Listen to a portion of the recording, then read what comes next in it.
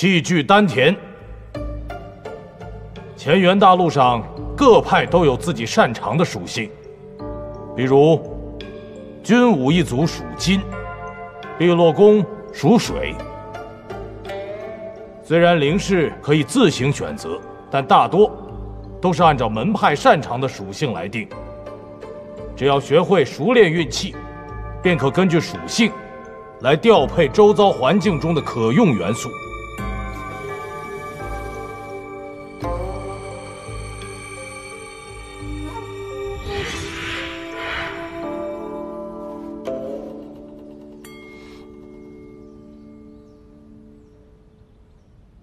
我的戒尺呢？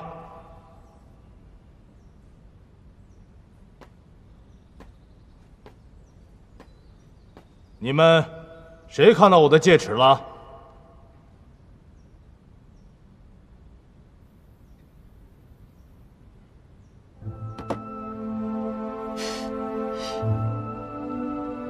夫子。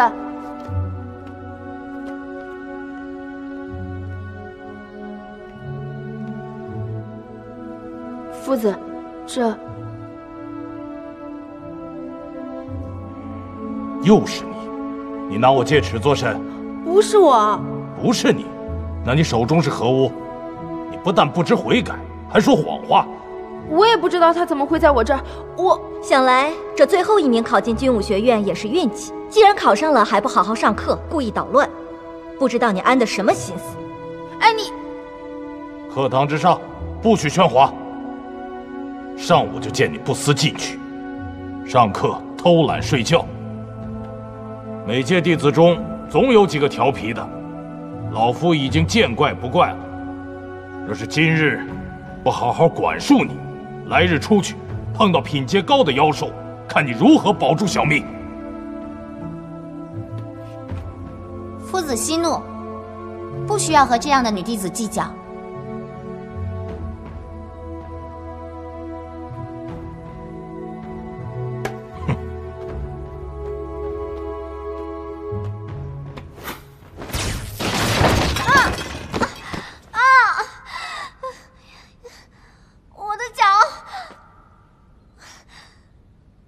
你出去领罚。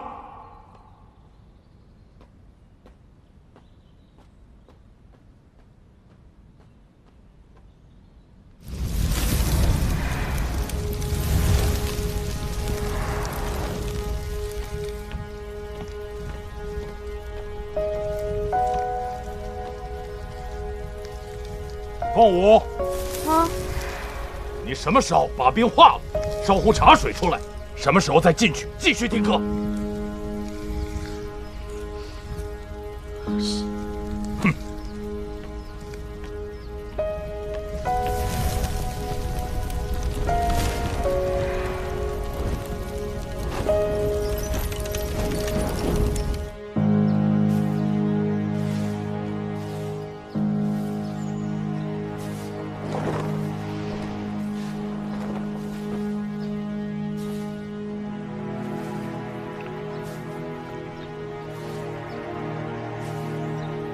军武学院原本就是木九州所创，藏书楼又是军武学院最清静、少有人来的地方，莫非？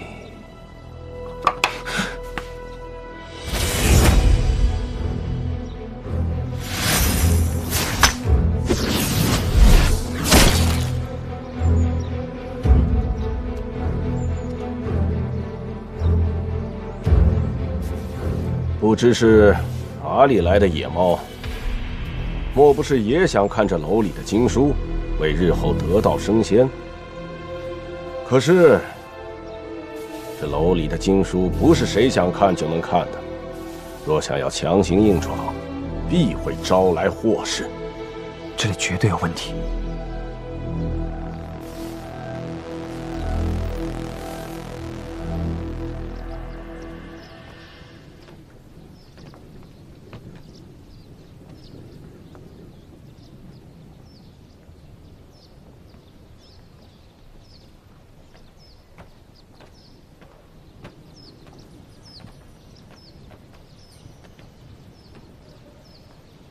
碧落宫的神女都管到我头上来了，暗夜幽庭的少主要干什么，我自然管不着。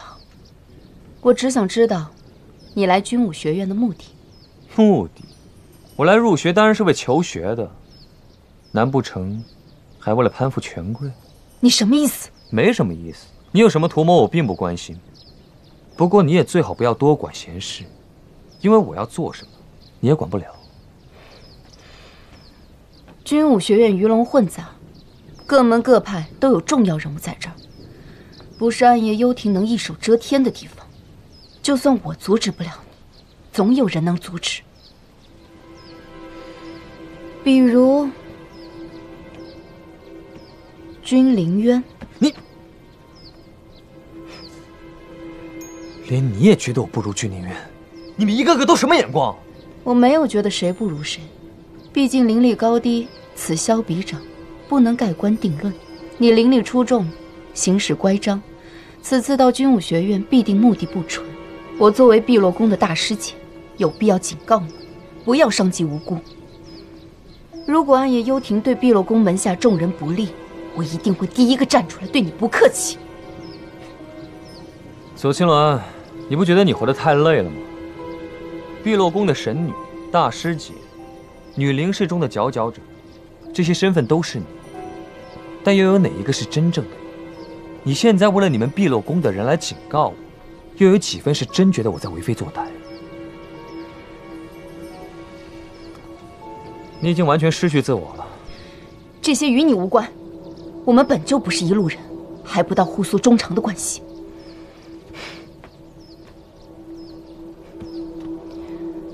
最后再奉劝你一句，不要太早暴露自己的弱点，那样只会让你一败涂地。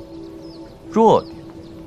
你是说跟斗鸡一样的君临渊？不，我是说凤舞。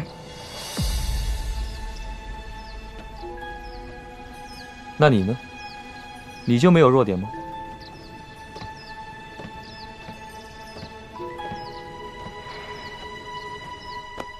赵夫子也真是的，这么大一块冰，得用多少灵力啊？小五，你手是不是很酸啊？小五，你在说什么呢？我就想不明白了，以我的聪明才智，怎么会被这种小小的校园暴力唬住呢？你怎么又在说我听不懂的话呀？校园暴力。我决定了，哪里有压迫，哪里就有反抗。虽然我一直都是以德服人，但是也不能让他们在我头上这么胡作非为。俗话说得好，人不犯我，我不犯人，人若犯我，加倍奉还。